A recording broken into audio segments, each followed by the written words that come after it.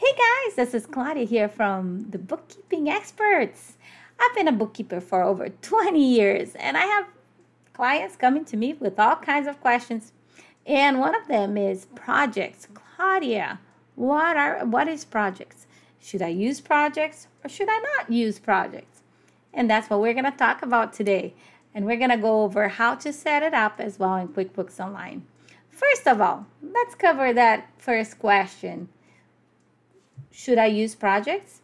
Well, usually we recommend projects to be used on companies such as constructions, engineers, architects, and any kind of contracts that have medium to large projects. Let's say at least $10,000 or more. And you want to make sure that that project is profitable. If it is less than $10,000, it may be a little bit too much trouble to run projects. But, it's up to you. It's actually pretty simple to use it. So if you feel comfortable after this video, let's go ahead and get started with these projects. Okay, so first of all, you want to make sure that you have the right QuickBooks Online signature. In order to have access to projects, you have to have at least QuickBooks Online Plus or Advanced. It's not available in Self-Employed, not available in Simple Start, and it's not available in Essentials either. So just Plus and Advanced. All right. So if you have Plus, you can open up to 40 projects, and it works like a sub-customer. So you have a customer, projects is going to be attached to that customer, and you're going to be able to track time, track expenses, track income, and basically you want to make sure that you're profitable on that project, and that's why we use projects. So to set it up, you want to go ahead and go to Company Settings, go to Advanced, go to Project. If this is on. But if it wasn't on, you can go ahead and click on the pencil and turn it on. Once it's on, you're going to see it on the left-hand side, Projects. You're going to go ahead and click on that, and it's going to open up. We already had projects before, but we're going to go ahead and open a new project. Okay? We're going to call it New Supermarket.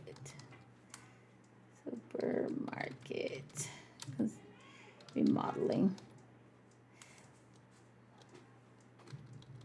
Okay, new supermarket remodeling. And that's my client. Okay. I'm gonna put a few details regarding anything that can remind me of what that is.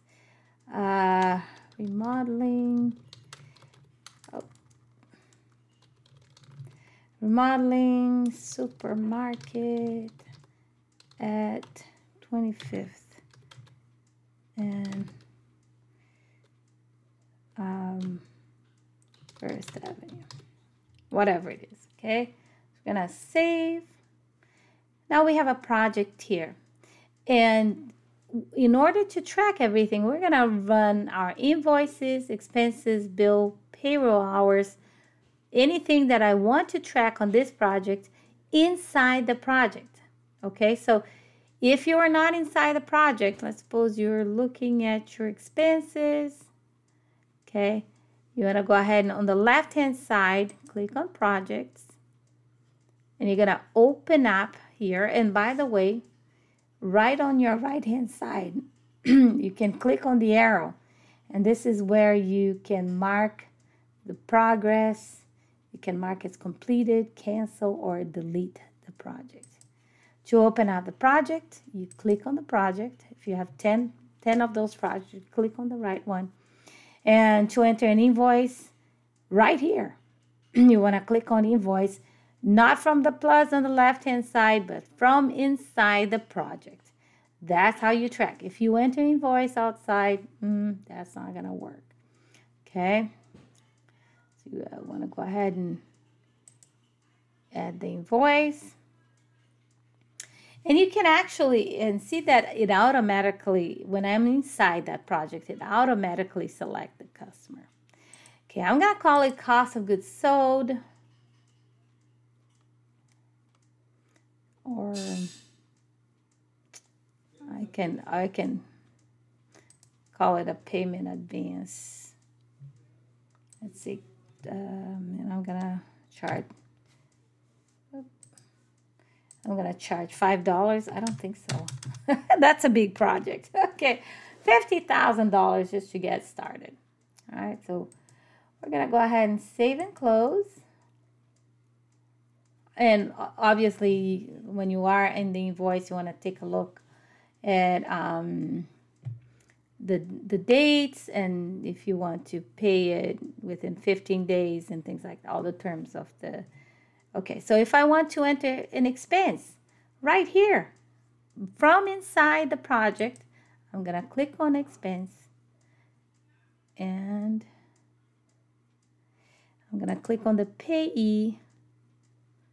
See, that's the payee. This one is not gonna be, it's gonna be job supply. Okay, and you can make it billable to the client or not. What does it mean to make it billable? If I mark it billable here, and then I'm gonna enter an invoice, this bill is gonna appear so that we can attach to the invoice to the client. Okay, I'm not gonna do it. I'm just gonna charge it towards the cost of this project. $5,000, and automatically, see that it selects my my project. Okay, because I'm inside the project. I'm gonna go ahead and save and close. All right. So I have an expense. If I want to add more invoices, I can, or more expense. Okay, I can have the transactions over here. Okay. If I want to add some time activity, okay, just track my expenses, my labor expense towards this project, I can go ahead and click on track time. Okay, let's see. Claudia. Okay. I'm not gonna make it billable. Like I said, you can make it billable. You don't have to make it billable. You can just enter start time. So let's see. Start early, 5 a.m. and time. I'm working all day here. 4 p.m. No break. Okay. Sorry, when you work for yourself, this is what you got. No break. Okay, no break, no lunchtime, no paid, nothing. No. Okay, so let's go ahead and, okay. I'm going to put a description here. Planning and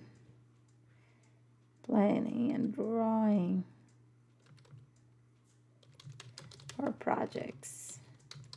All right, so we're going to go ahead and save here.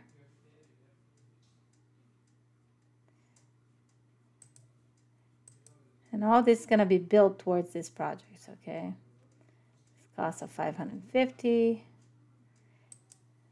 Okay, this is what I got so far. All right, so that's great. And I can continue adding to the, if I want to do multiple invoices, you can. If you want to add more expenses, you can. So, so far this is what we got, right? You can see the list of expense, or you can add more. So far, we have the invoice here. So, and we have no income because we haven't paid that. So let's record that we paid. Okay, so it's just saying, oh, this invoice needs to be paid. How can I get this paid? There's several ways. Okay, I'm gonna go to the transactions, we're going to go ahead and receive payment right from inside. Okay, so overview, you see everything that's going on here. Right now I just have cost because I didn't record the payment from on the invoice. So I go to transaction and I'm going to receive payment. And they pay the whole thing. They're pretty good. They're pretty good, best customers. Pay right off the bat. So there it is. Save and close. So how did I pay? And by the way, always deposit to undeposited funds. This is on my other video so that we can record the deposit, right? And matching in banking. That's the workflow, guys. Okay, enter invoice, record payment to undeposited funds, and then match it in banking. Same thing here. This is an invoice. We're also going to record the payment to undeposited funds. Okay, and then remember, we need to do one more thing. We need to receive that deposit here. Look at here. Record deposit. I deposit to the bank. And we're going to save and close. So we got everything. We get back into the project. Look at the overview. Oh, I need to go out. Okay. Okay, now look at the overview here. Now I have income. Now I have the income for $50,000. So far, you know, it's $5,000, but I have a bill that I haven't paid yet. So I can record the payment on that bill. Can, like I said, we can actually go to transactions here. Oh, this is paid. This is paid already. Okay. Okay. All right. So this is the cost of this project so far. So if I want to take a look at the reports to see how we're doing on this project, right here, I can view the project profitability. And look at this. It's going to have all the details. And if I had a ton of expense. So by the way, you can also categorize right from the banking. So going to the banking, and let's suppose that some of these cost is actually cost for this project. So we're going to select the payee. Okay. We're going to call it cost of goods sold, because this is an expense that is going straight towards, and here, look at here, customer project. I'm going to select that customer project, the new supermarket remodeling, okay? Can make it billable here too if I want to. Or if this is a, let's suppose it's an expense that half of it is for this project and half is for another project, I can actually split right here. Whoa! And then I can select, you know, let's suppose $9. We're going to divide it out, this thing. And cost of goods, okay, cost of goods sold as well, but this is a different project.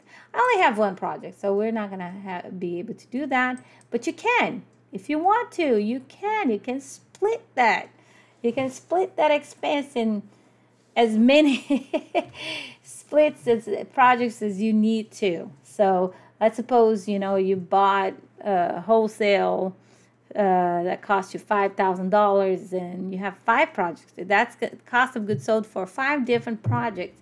And split and select each project separately right from banking. So that's, you know, one thing you can do. That's how you can enter those expenses as well. All right, guys, let's go back here into project. And back, if you need to delete this project or complete, right next to option on the arrow, that's where you're going to be able to delete. But you cannot delete until everything has been let's suppose you open a project and you enter an invoice, but it didn't go through. So you can actually delete that invoice if there is no payment. You don't want any payment. The customer just fell through or whatever, and this project is no longer the case. Okay, so you can do that. You can actually do that. In this case, you know, we would go and delete. But this has payment. We have payments. We have expenses. So we're not going to delete this project. So just so that you know, that's where we manage. So, okay. All right. Okay. Well, I hope this was useful. This is just an introduction to projects. So if you have any questions, hey, write down below. Please like this video. If you like this video, please click on the like button over there. Subscribe to our channel. I love to bring helpful videos that will make your bookkeeping life easier. But in order for me to continue doing those videos, I need you to subscribe and like it. Share with your friends. I will continue bringing those videos. Well, I hope you enjoy. And until next time, keep smiling. I'll see you later.